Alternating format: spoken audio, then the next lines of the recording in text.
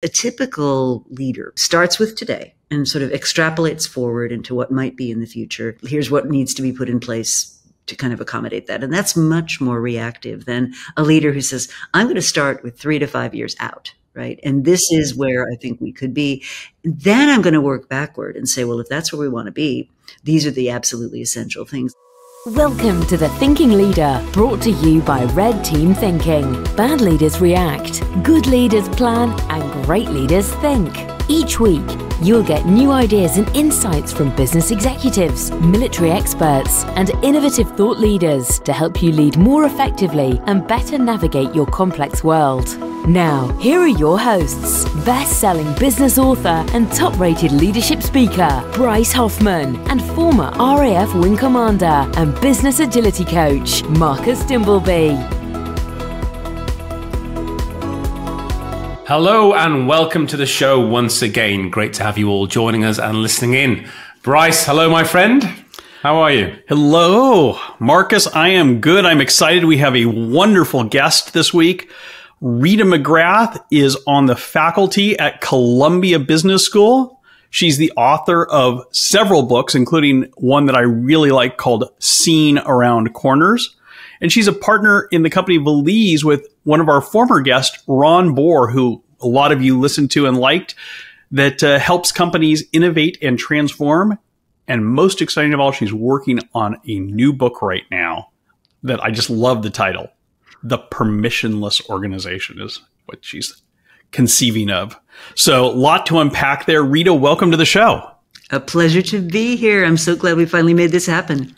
Yes. So many places that we could dive in here. Let's talk about your latest book, Seen Around Corners.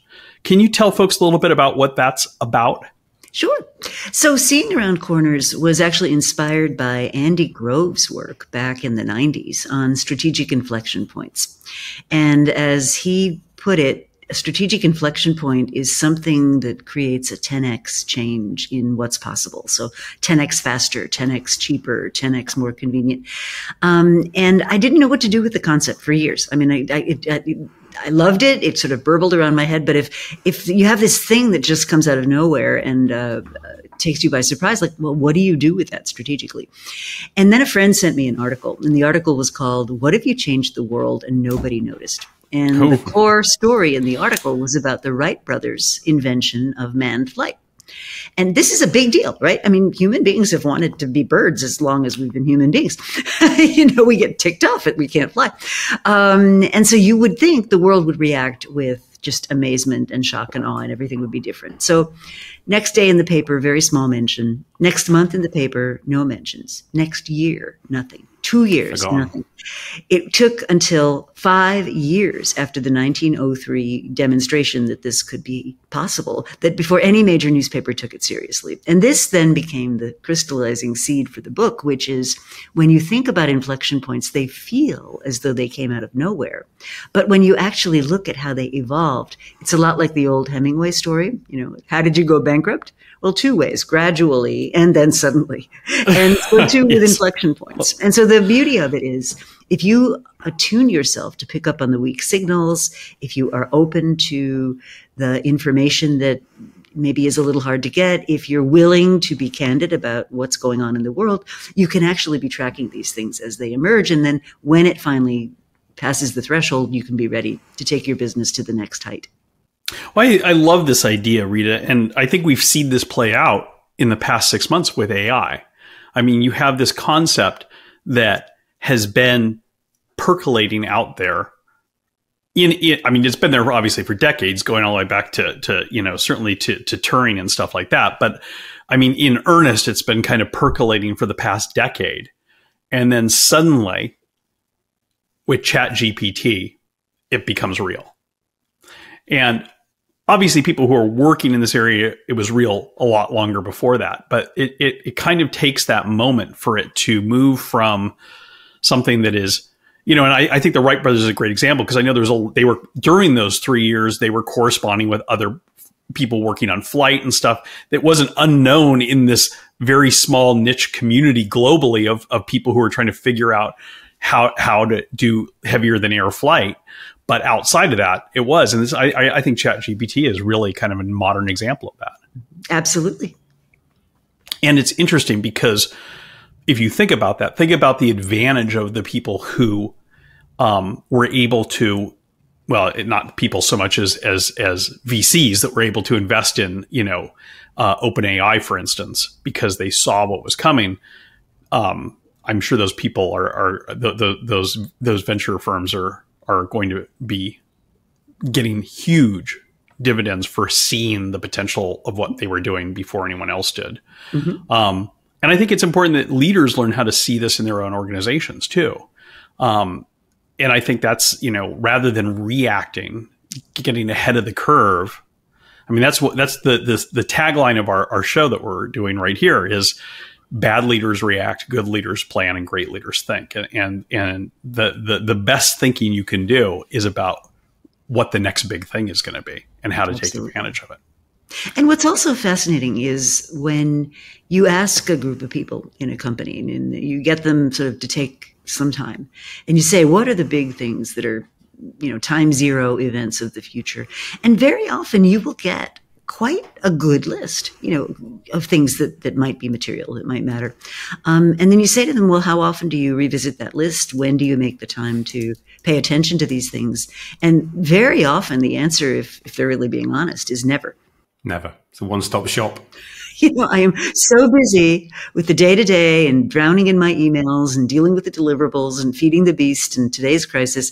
I just never take that time. And yet it doesn't take that much time. I mean, if you allocate, Right. say, a couple of hours a month to thinking about that future orientation, it can be remarkably effective.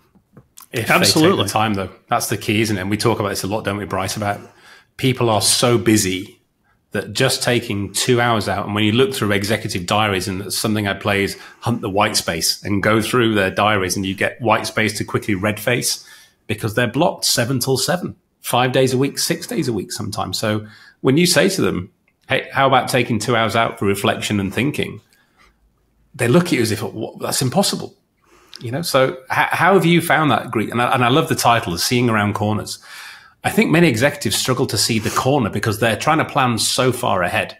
And in today's complex world, that horizon has to come much closer because it's adaptive and reactive, because that's the nature of the beast. So how are you See, I don't think they are planning. I want to jump in there. I don't think they are planning they're far ahead at all. No, they're not. I think they're looking to. I think they're I think they're looking at where their foot is right now. You don't ever think they're looking up. They don't even know there's a corner coming because they're looking right where their feet are right now. I wish. I'll give them some more credit than that, but no, you're probably right.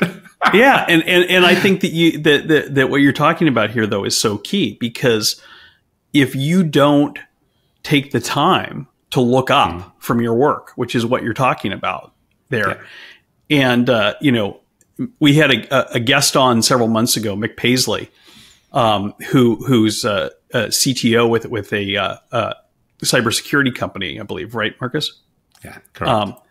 He spends an hour a day reading, he said, because he knows that if he doesn't, his employees will be way past where he's at in understanding it.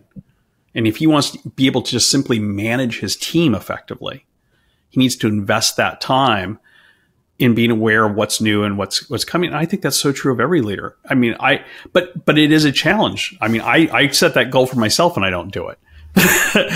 So how do you help leaders find that time, Rita? What do you counsel to them?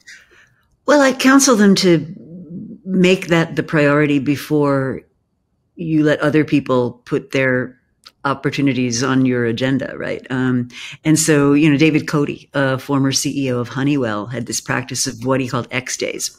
And he would just go through his diary, and he kept a paper diary, and he would just put a great big X on blocks of time to think. And that would be time for doing plant visits, or time for staring out the window, or time for perhaps talking to some junior people that he might not otherwise make it through his gatekeepers to get onto his calendar. But he was very deliberate about allocating specific time. People always say to me, well, what's the first thing I should do if I want to make my organization more innovative? And I say, look at your calendar, right? Send me the agendas of the last time important people got together to talk about important stuff, and tell me where innovation falls. And if it's item number 15 right next to sort of operational update number 12, people know you don't care. You're not putting your time where you want your organization to go. And if you as the leader don't do that, nobody else is going to. They're not stupid. They're watching and seeing what you pay attention. Set the bar. Yeah. Well, Rita, I know you and I are both big fans of Alan Mulally. And, this is something that he understood so clearly. And his BPR process, his weekly meetings, were really part of what they did. Part of it was triaging what needed to be dealt with in the company. And part of it was bringing the senior leadership team together every single week to think and to make decisions. And there's two things that I would say that out of that. One is, before Alan came to Ford, and I talked with I knew every single member of the senior leadership team at that company before he came and after he came. None of them could remember a time in the previous decade where they had all been in the same room together. Wow. That tells you all you need to know right there. Global leaders of Ford since the beginning of 2000 had not been in the same, they've been at a party, they've been at the holiday party, but in terms of working meeting, because they couldn't stand each other. And so they just were siloed off and they're doing their own things. Nobody knew what anyone else was doing. The other thing is, I think back to the one person who, as Alan put it, self-selected off the team early on, was the head of Ford's Asia Pacific group. And, when Alan said, we're going to have this weekly meeting to work together as a leadership team to set the strategy and figure out where we're going and make decisions, he said, I don't have time for this. He said, we're the last major automaker into China. We're behind the 8 ball. I have to be in Beijing, making nice with the Communist Party in order to get permission to build another factory and get the logistics that we need to support the factory we already have. And I will send my teams to tell you what's going on in Asia Pacific, but this is the priority. And Alan looked at him and he said, you don't have a bigger priority than running this company.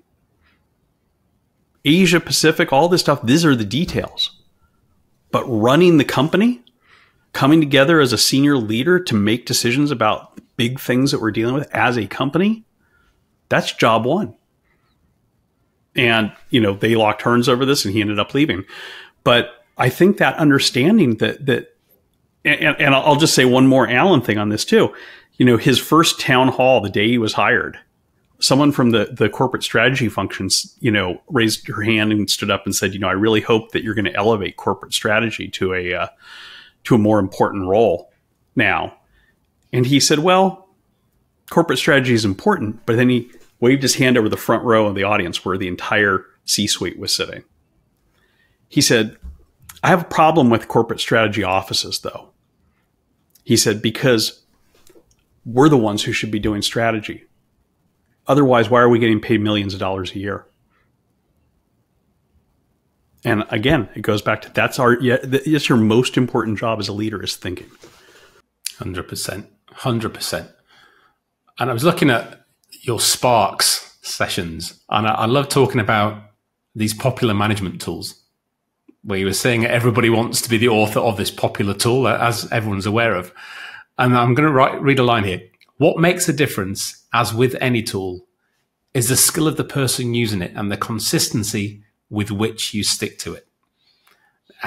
We know that's a major problem. That it's that consistency, that self-discipline, which goes back to the time thing we're talking about, goes back to buying into that strategy that Bryce was alluding to there at Ford. How are you, seeing leaders finding that time or building in that time, and then creating the space, not just for them, but also their team members, their peers, their workforce? Well, again, I think it comes back to clarity of purpose. And I think it also has to do with being quite disciplined. And I mean, really deeply disciplined about what you're not going to do. If I look at the typical C-suite person, right? Their calendar runs them. They don't run their calendar. And, they don't have that clarity of commitment or focus about here's where we want to be in X time. So what I would say is a typical leader, starts with today and sort of extrapolates forward into what might be in the future. And, here's what needs to be put in place to kind of accommodate that. And that's much more reactive than a leader who says, I'm going to start with 3 to 5 years out. Right. And this is where I think we could be. Then I'm going to work backward and say, well, if that's where we want to be, these are the absolutely essential things. And so a great example of this, regardless of what you think of his rather peculiar personality, is Elon Musk. I mean, here's a guy running 4 major companies. He's just announced an AI startup. But in each of those companies, there's this incredible urgency around mission.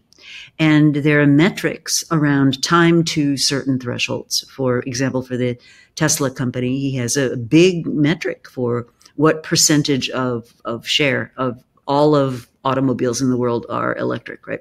And he's going to be a vehicle to, no pun intended, to make that happen.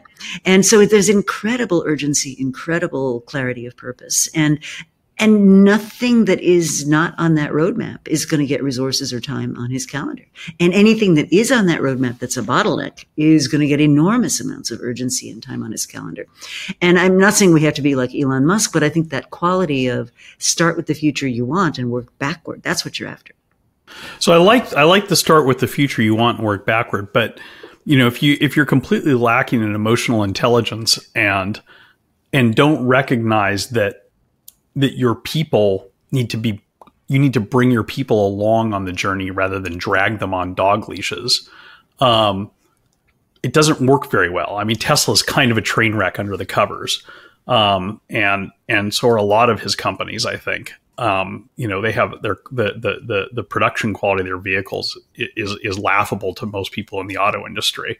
The only reason they don't break down on the side of the roads is because there's not a lot of moving parts, but they have, fit and finish and stuff like that. And these hemorrhages talent, left and right. How do you square that circle? How do you have that discipline, which I agree you need to have that long-term discipline, but do it in a way that doesn't leave a kind of flaming trail of destruction behind you? Well, I think part of it's what it is you want to achieve. And there are people who will say working for Musk did burn them out, but it was the biggest growth period of their lives. It allowed them to do things they could never have conceived of doing. So, a lot of these characters, Steve Jobs is another one, they're quite polarizing. And I mean, I'm very fond of Ben Horowitz's distinction between wartime leaders and peacetime leaders, and I think a lot of what we believe about leadership is kind of peacetime leadership, and a great example of this that's being talked about a lot right now is you look at Google, right? I mean, Google's had this money printing business called ads that has not actually required them to make hard decisions or hard choices or do very much that isn't around that business for a long time. So it's kind of peacetime sort of works. And at that point, there's a lot that you can do in terms of being kind to people and whatever it is. But if you're in a perception of wartime, and Musk seems to be, sense of urgency, we don't have time to waste, there's no time to let go. I think it's a different focus that you have as a leader. And I think Alan's a nice sort of middle ground, right? Where people loved working for Alan and loved working with Alan. But he had that clarity of focus and he had that real drive. I mean, I think someone described him once as having a titanium spine, So, I mean, that's the thing is, he's someone who's the definition of a wartime leader in the sense that he famously saved 2 iconic companies that were written off by most observers as being finished, Boeing and Ford. But he did it without wreaking havoc on his people. In fact, his as you pointed out, his people loved him. His people would die for him. Mm-hmm. I mean, it's been, my gosh, it's been, now I feel old. It's been 11 years since my book American Icon came out, and I still every month or two get emails from Boeing employees, not Ford employees, from Boeing employees saying, can you tell Alan that he needs to come back to Boeing and save Boeing again? You know, and stuff. And I was talking with a Boeing exec a couple of months ago, and he said that people in his office were crying when Alan left to go to Ford. And, you know, if you're inspiring that type of devotion in your employees and you're leading them through, that's the thing. I mean, that to me, that's why I think he's such a great model of leadership, is because you can do both. And I think back, you know, the biggest illustration to that, the moment that I knew that this guy was something really different was the day after he was hired, because I was doing the deep dive piece on who is Alan Mulally, and I called up the head of the machinist union that, you know, was the main union at Boeing. And the head of the machinist union was saying, oh, this guy, we called him Alan the Axe Man, you know, and he came at us with a bloody axe, and he cut 40% of the jobs at Boeing. He was ranting, and he was getting all worked up to lather. And without even taking a breath, all of a sudden he said, and it's a goddamn crime that he didn't become CEO of Boeing. And I said, whoa. Wait a second there. You just told me that this is the guy who came at you with a bloody axe and he cut 40% of your workers and all this stuff. And he's like, well, yeah, but he saved the damn company too. And, you know, so I mean, if that's what you inspire in the people who were at the brunt of the hard decision, literally dodged an axe. Yeah.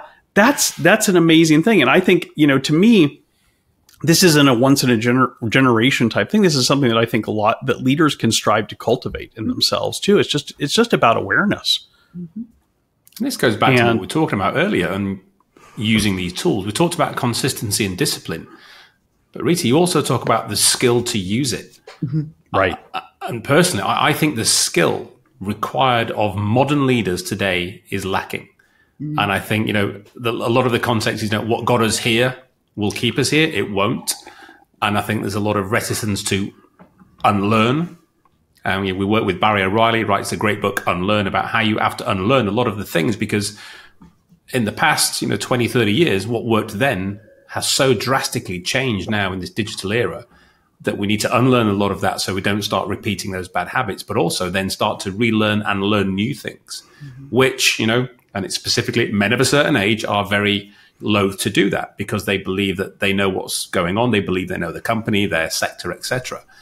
And I think certainly the executives we work with, the progressives who understand learning, relearning, and evolution, not just of themselves, but of their people, and invest in their people rather than just technology, just process. They're the ones leaping ahead. So how have you, in the work you're doing, Rita, and the executives you're seeing, where are you seeing this level of learning and skill to where it is, and where do you think it should be, and how are some of them moving to that next level to raise their own bar? Well, there's a whole range, right? I mean, any source of human endeavor is going to have levels of capability which differ. Yeah. But what I would say is that I think we give a lot of excessive attention to behaviors, right? So if you ask somebody what makes a great leader, and you'll get back this laundry list of things these leaders do, right? So they exhibit emotional awareness. They're very crisp in their communications. They express ambition. They blah, blah, blah, blah, blah. So on the one hand, we're, you know, humble and honest and vulnerable and, you know, whatever. And on the other hand, we're confident and capable and inspiring and move people forward to action. And it's kind of schizophrenic. And so I really like the work of Hitendra Wadhwa. He's a colleague of mine here at Columbia.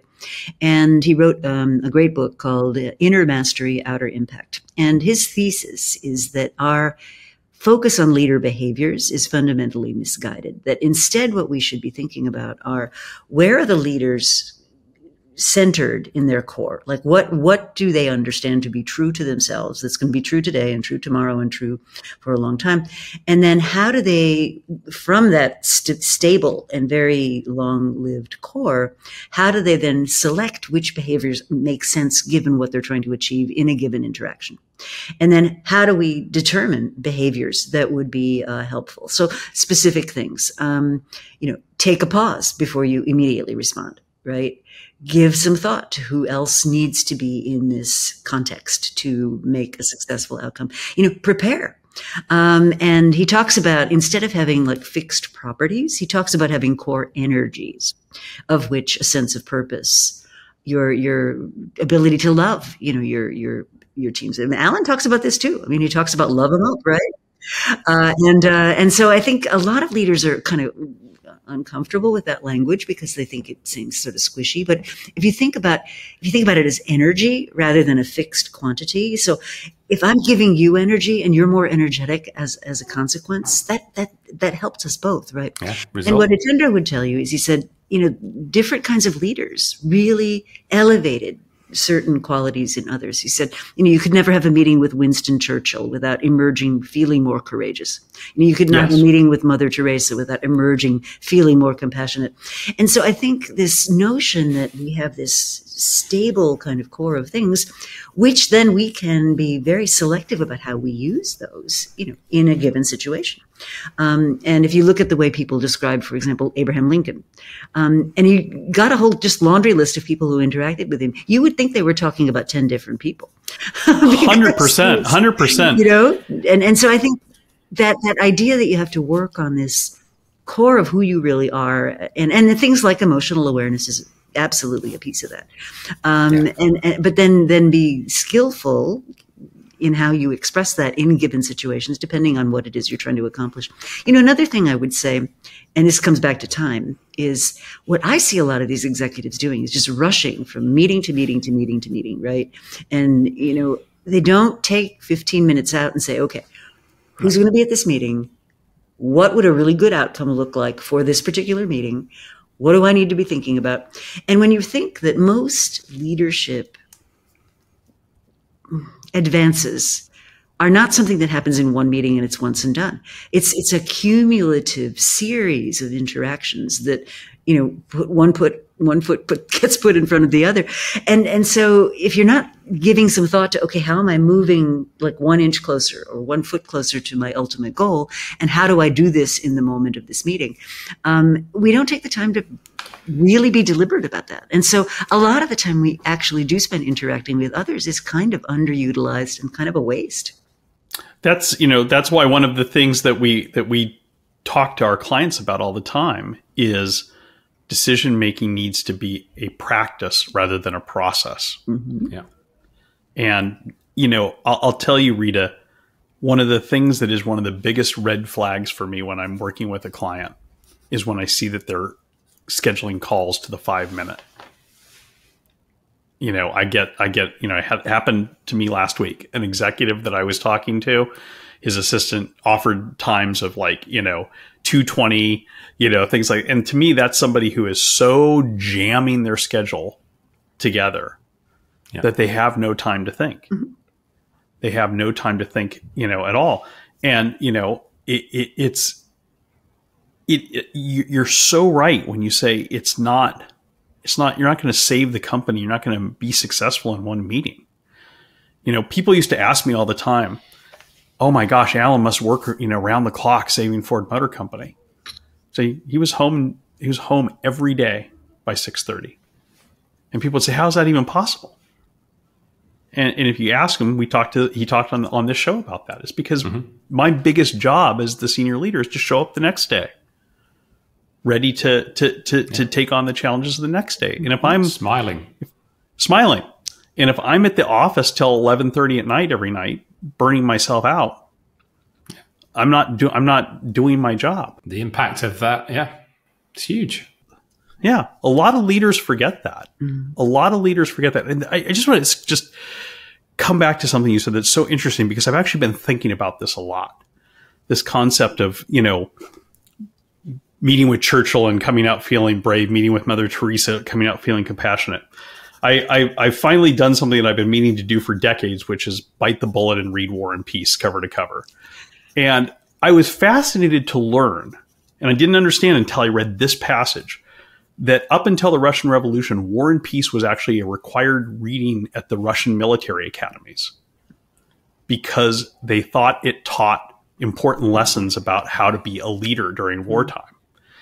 And I won't go into all the details, but there's a part of the book, and it's about a historic Russian general. And Tolstoy observes that in the midst of this battle, all these different officers are coming to him saying, sir, the French are here, and, we need to, rally our cavalry and counterattack here, or they're going to turn our line. And the French are here, and, that we're under fire. We need to pull back.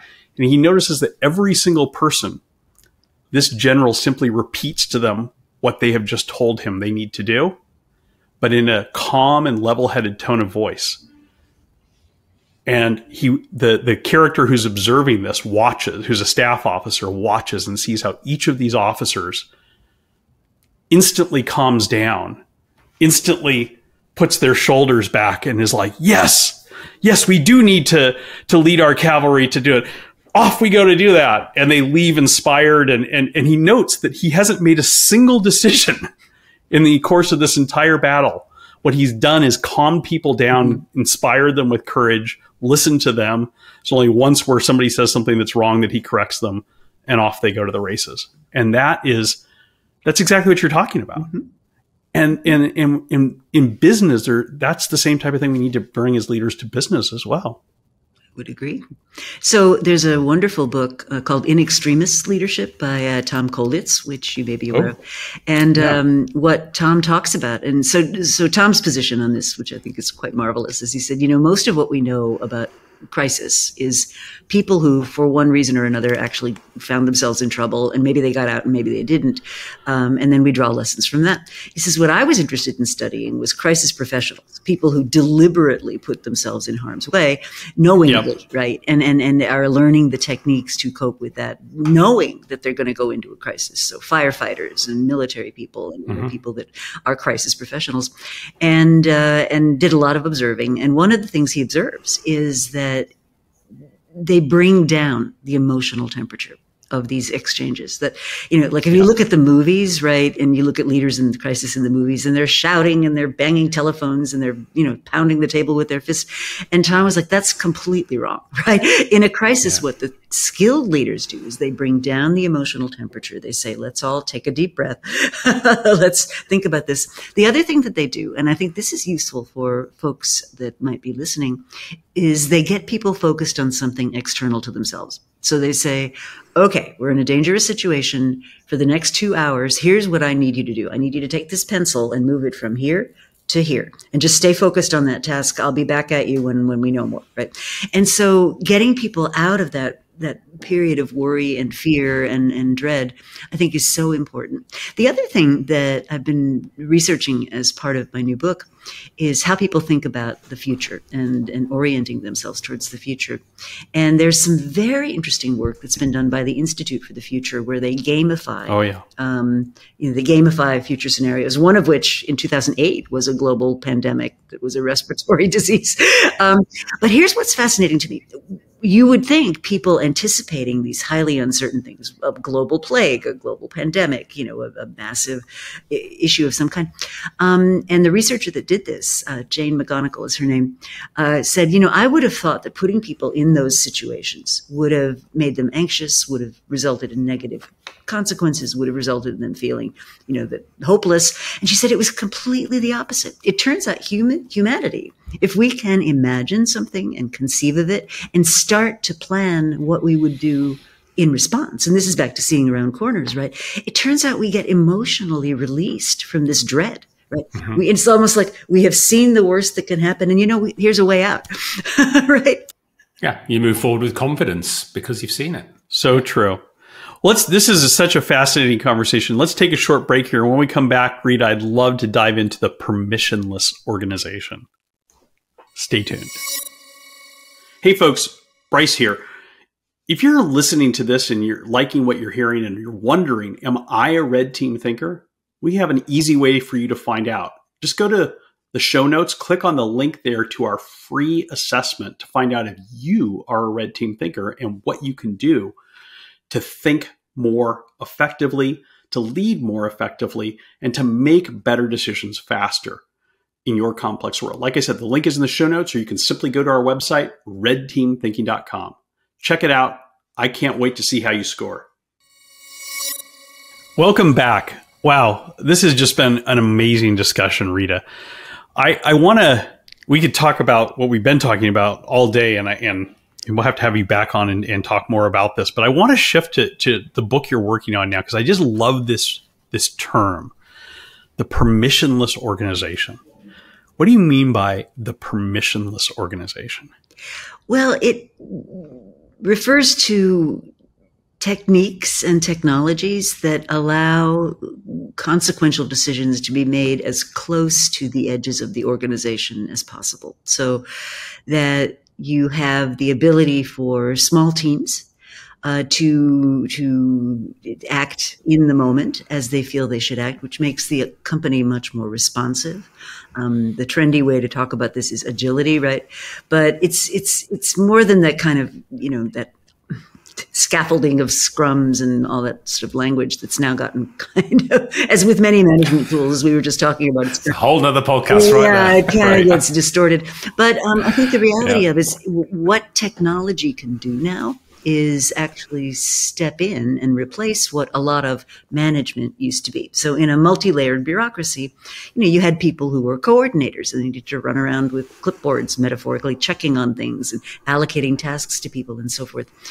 Whereas if you use technology well and you design the organization right, a couple of things can be done. So firstly, you can create teams where everything is available to them that they need. So you reduce and eliminate dependence. Reduce the dependencies. Yeah, the dreaded dependencies. Yeah, exactly. Yeah. So that's one. Secondly, you get them focused, and this is back to this concept of focus, you get them focused on a few tasks which are important, but which can be completed end to end in a compressed period of time.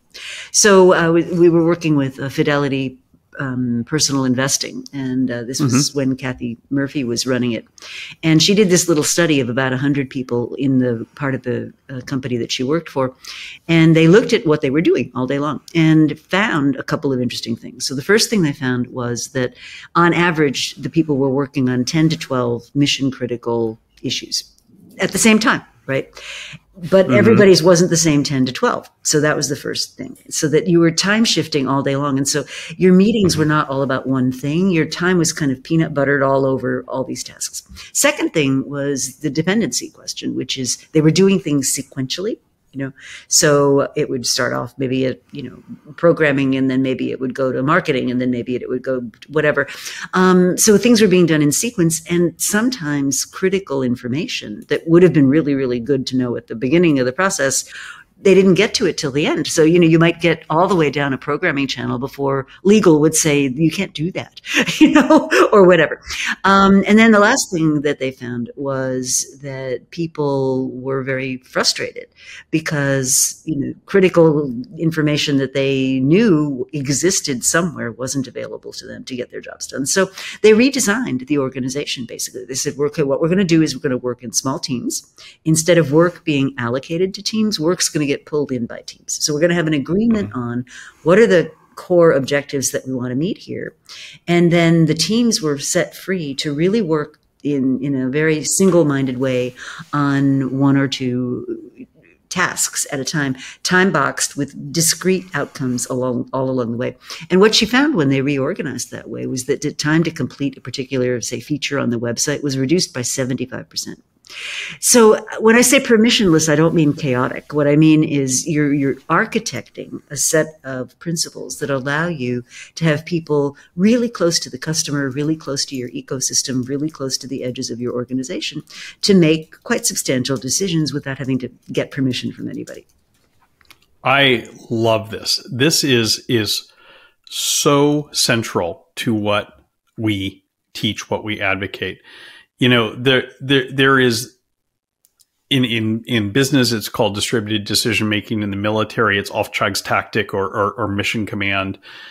There's a common realization, though, that driving decision making as close to the front line, as close to the coalface, as close to the factory floor, as close to the retail register as possible is essential to coping with a world where change happens so rapidly.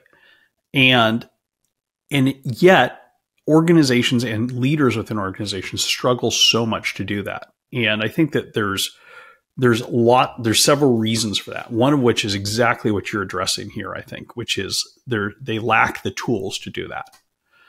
The other is their teams lack the capabilities to do that. They don't have the basic critical thinking and decision-making skills to do that, which is what we've been focused on. Then there's something above both of those things, which goes back to what we were talking about before the break with the type of qualities that leaders need to cultivate in themselves, which is that leaders need to get comfortable with ambiguity. Leaders need to get comfortable with uncertainty and letting go and trusting their teams to make decisions without having to go back and reference everything to them. And it's a hard thing for leaders to do, but if you get the tools like you're talking about in place, and if you develop those cognitive capabilities in your frontline managers that we've been talking about, that should give you the confidence to begin to get comfortable with letting go. Yeah, I think that's right. And I think the other thing that people don't understand, and this is a particular obsession of mine, which is if you think about a competitive advantage or something that's a success, right? It has a life cycle to it. It begins with innovation or coming up with something new. Then you have this great period of exploitation, and then things change, and you need to transform the organization. So we teach people really well how to do that exploit thing. And what we leave them empty-handed with is how to do the front part, the innovation, the ambiguity, the crystallizing conditions under uncertainty. And we don't do a very good job of teaching them about transformation on the other end. And so what you have is this real skill gap. And the reason I find this so distressing is this is not unknown stuff. This is like, I've been working in this my whole life. There's a whole set of practices and principles that you can use to make this real in your organization. And yet, for whatever reason, we're not teaching it.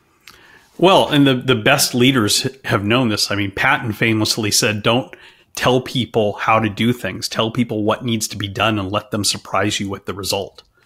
And that's a kind of, English translation of the principle of Auftragstactic, which the Germans developed, which is allowing the leaders at the front lines to make decisions for themselves without having to go up the chain of command. Mm-hmm.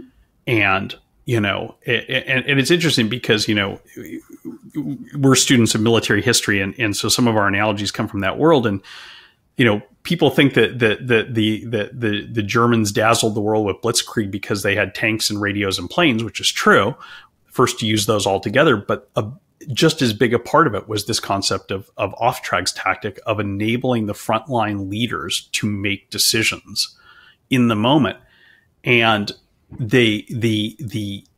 interesting fact that the U.S. researchers determined after the war, when they were trying to study why were the Germans, particularly in the beginning of the war, so much more effective than the Allies, they found that the Germans had the highest casualty rate of officers of any country.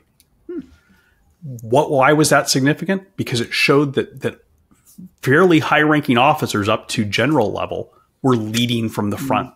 Were at the front. The classic image is Rommel, one of their top generals, in a tank with the hatch open, and at the spearhead of plowing through France and stuff. And whereas American and British and French generals were hundreds of miles away, echelon. Yeah. And so that has risks, but that's also opportunities. And, there's a famous story that the German high command was furious because they didn't know where Rommel was for 3 days during the invasion of France, because he was moving so fast he didn't have time to set up phone lines to report back. He was busy. Yeah. and he wasn't having meetings. He was doing. Exactly. But we need that type of agility today because the world, I've been thinking about this since the break. Every leader now needs to be a wartime leader because the world is changing that rapidly. The challenges, there are so many existential threats that companies are facing right now. I can't think of a single sector, a single industry where if I was running the company, I would be sitting back, relaxing right now, feeling confident in the future. I mean, look what's happening in Hollywood right now. I mean, in the space of 6 months, we've gone from people talking about the golden age of television to talking about the end of Hollywood forever. I mean, that's just one example amongst hundreds of what's going on right now.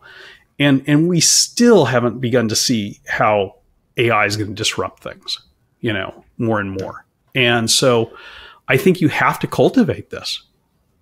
Well, Andy Grove said it very well in the 90s, only the paranoid survive. Oh gosh, I meant to bring this up earlier when you brought this up. I was such a fan of Andy Grove. I had the pleasure of getting to meet him a few times. I was a tech journalist covered the tech industry in Silicon Valley back when he was running Intel in the 90s. And what an amazing leader. And his principle of constructive conflict is something that is core to, again, the concept of red teaming, of you have to be able to disagree and challenge each other.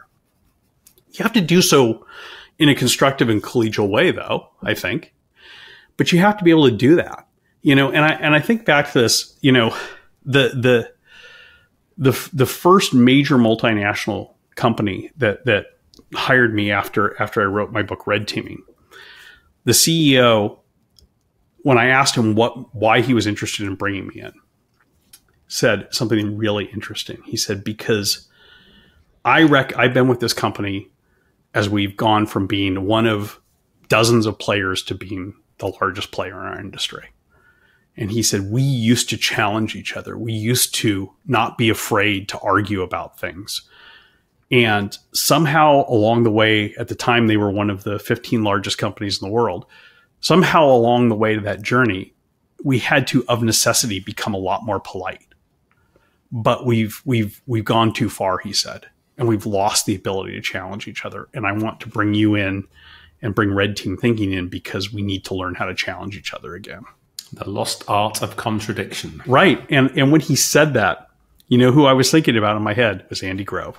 But what we're seeing here, Rita, is this is what we're talking about. This is, and you named a few of the key tools and techniques, is business agility 101.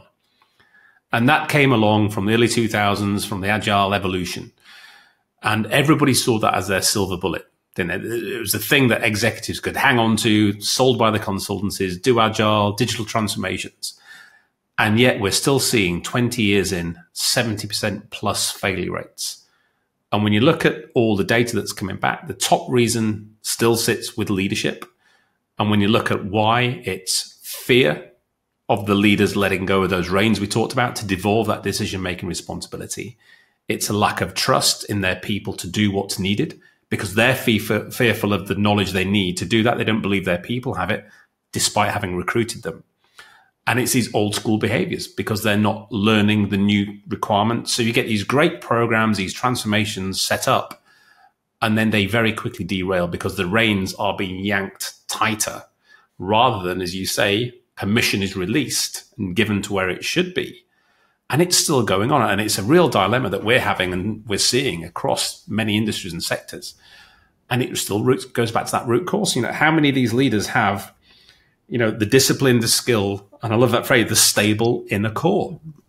Because if you don't have that, you're never going to be able to release that power that you hold. And it goes back to that power grab, I guess, that many of these executives are still clinging on to. How do they release that? How do you sense, or how do you see the leaders, creating that inner stable core? Because we asked 100 leaders how many have that. How many really would, truthfully? Less than 10%. How do we create that? But then how do we get them to let go and do that thing they fear the most? I know that's a War and Peace question in itself. An existential question. Well, I think the first thing that I would observe with respect to the core, right, is the only way you're going to improve is seeking out and not letting go of feedback, right? You never get better if you don't have the learning loops, right? I mean, we know that human learning is a function of saying, this is my hypothesis. Reality did not coincide with my hypothesis. Maybe I need a new hypothesis, and it's so too with learning, right? You learn from the unexpected, you learn from surprises. And the only route to growth is you have to take on something that you don't know how to do, see how you do it, practice, get better. And I think there's a lot of work people do need to do on their core. And the first thing they have to do is acknowledge that's necessary. With respect to letting go, I think the thing that to me separates out leaders that get comfortable with doing that from those that don't are the ones that have a trusted group of allies, sort of a personal board of directors, people who are there for them in those moments of emotional vulnerability. And people who can give them honest feedback, who break through the bubble wrap that a lot of the senior leaders are wrapped in, who can be honest, who can be candid. And, a lot of leaders avoid that. They don't want to let people give them counsel. They're not willing to accept feedback, or they're not willing to accept negative feedback. And I think part of the problem with the higher in a hierarchy that you go is the harder it is for people to be honest with you. And you can't grow if people aren't being honest with you. So you get into these sort of doom loops where these very, very senior people are not hearing what they need to hear to improve personally or to improve the business. Absolutely. There's a story that we talk about a lot that I heard when I was at the Command and General Staff College about a 3-star general who was being promoted to 4-star, and during his pinning on ceremony, the other 4-star, since that's the highest rank there is in the U.S. military today, the other 4-star who was pinning on his 4-star pulled him close and whispered in his ear and said, "Congratulations, no one's ever going to tell you the truth again."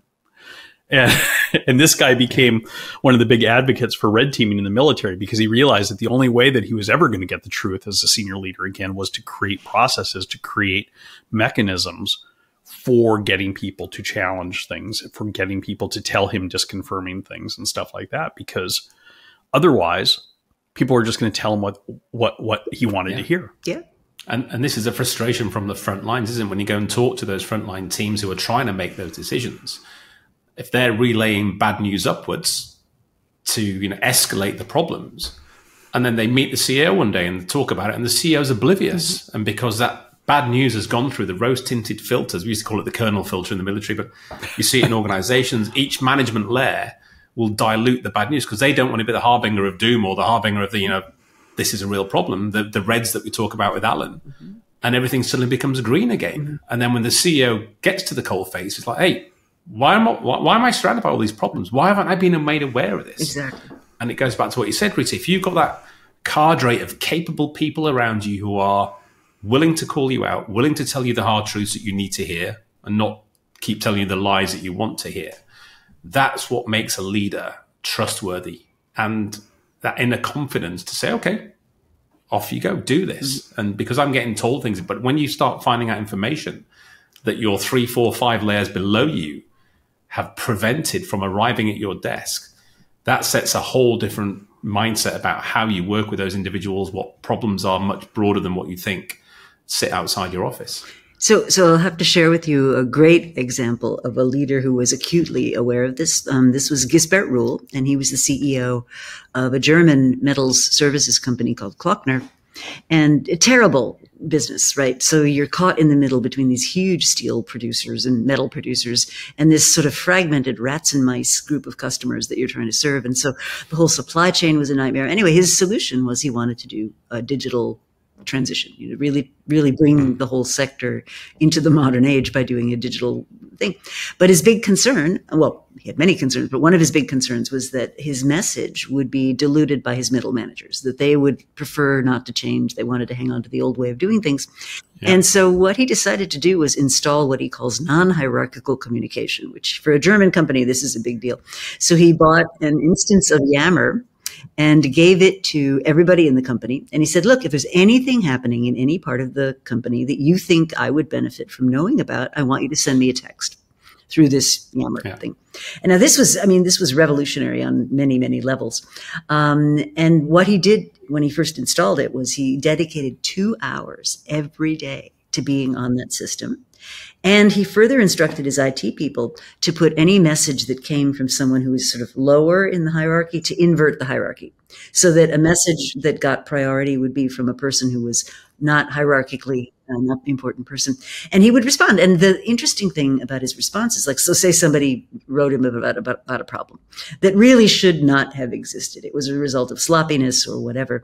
He would never take a sanction for the leadership chain up and down. What he would do instead is he'd say, we're so glad you brought this to the surface. Perhaps there's some way that we can come up with a solution that everyone agrees would make sense.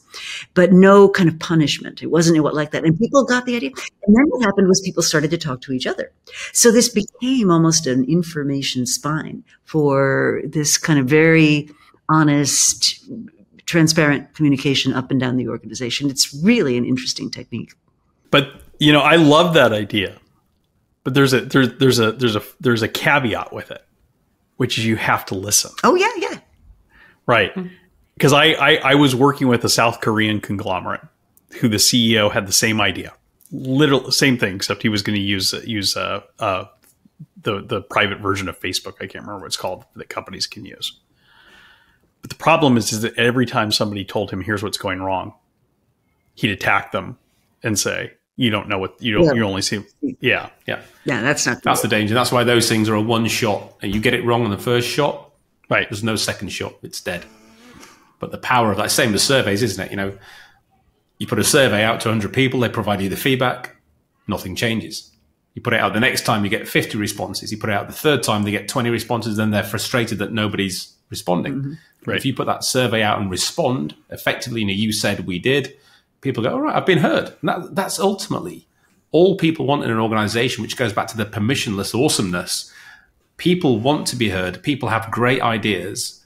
And as we say, most of the answers you require rest within your organization. So if you're that C-suite, if you're that leadership individual who's unsure, who doesn't know, just ask. Put the message out. Ask for input, advice, ideas. And if they surface and people see them surfaced and listened to, that is then the bow wave that is quickly followed by a tsunami of huge innovation, huge engagement. And you look at the responses now, 21% engagement in the workforce, which is sickeningly low. It's awful. Really bad. But yeah. And what we find with these organizations that operate in this permissionless way, much more engagement. Much more willingness to go the extra mile, much more of that. Yeah. Because people really feel that they own this, right? There's a sense of ownership. Well, that's the thing is, as Marcus was saying, I mean, most people don't get up in the morning wanting to do a crappy job at work. No. They want to make a difference. They want to, they want to find fulfillment in doing their best. But what kicks the stool out from underneath a lot of people every day is going to work and feeling like nobody wants them to do their best. And it doesn't matter if they do their best. And if they do their best, it's not going to make any difference anyway. So why bother?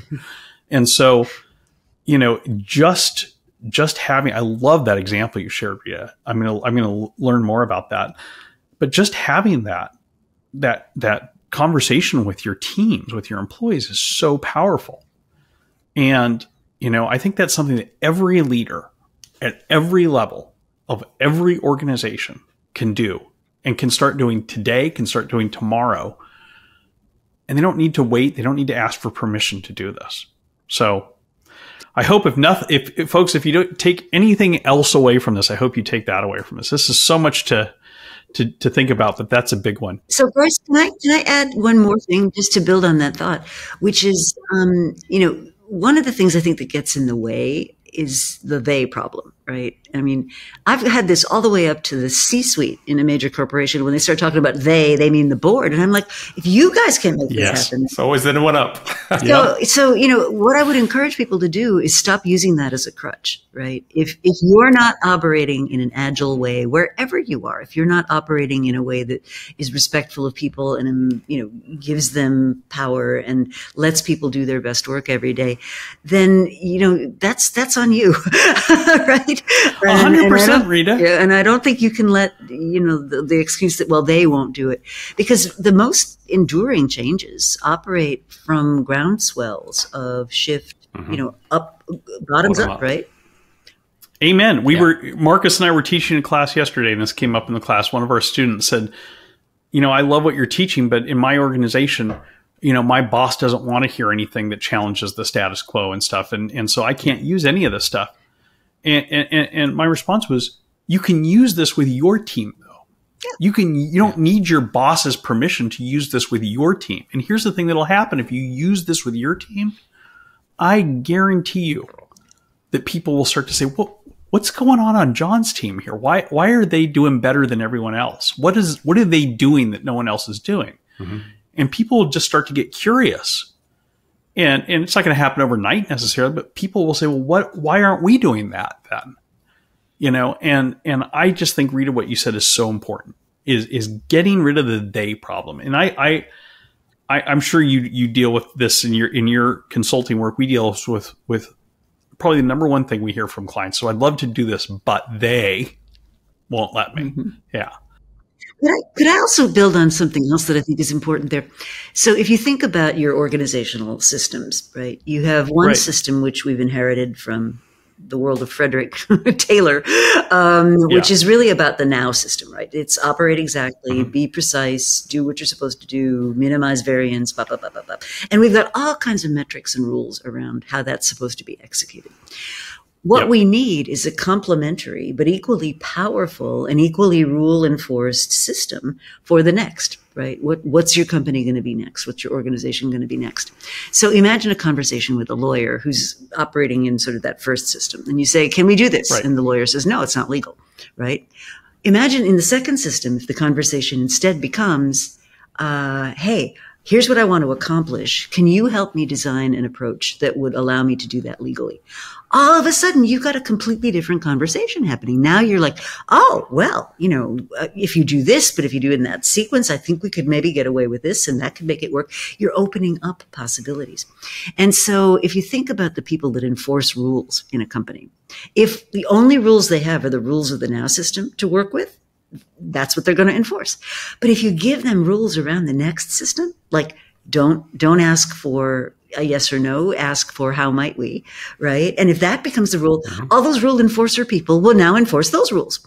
And so I think what we need to be mindful of is installing some of these next system practices throughout the organization, because then the people that enforce the rules have a new set of rules they can enforce. And what I think is important for people to realize is we think of this sort of innovation next discovery processes as being undisciplined. Steve Jobs arrives at a clamshell in a black turtleneck and iPhones have them. It's not like that, right? Rising from San Francisco Bay. Right. But it's hard work. It's discipline. And there is an actual discipline to it. It's rock riv discipline. But what you want is all your rule enforcers to be able to enforce those rules as much and where it's appropriate as the people that are enforcing the existing system rules. I love that, Rita. That is so true. Rita, how can people learn more about you and your work? Me? Well, I have a website, very creatively called ritamcgrath.com. And you can read, I publish regular articles. They're called Thought Sparks pretty much every week. So you can subscribe to those. I also have a YouTube channel where I post interviews like this done of all kinds of artists and entrepreneurs and authors and so forth. And then I have a sister company to the Rita McGrath group. So if you think about Rita McGrath, that's all about writing books and articles and thinking. And I, some years back, got involved with a company called Valise, which is around implementation. So it's around how do I take those great ideas and make them a reality in my organization. Excellent. Well, we'll put links to all of that in the show notes. Thank you so much for joining us today, Rita. Thank you, Rita. Oh, what a pleasure. Wonderful to meet you. Nice to meet you, and to be continued, I hope.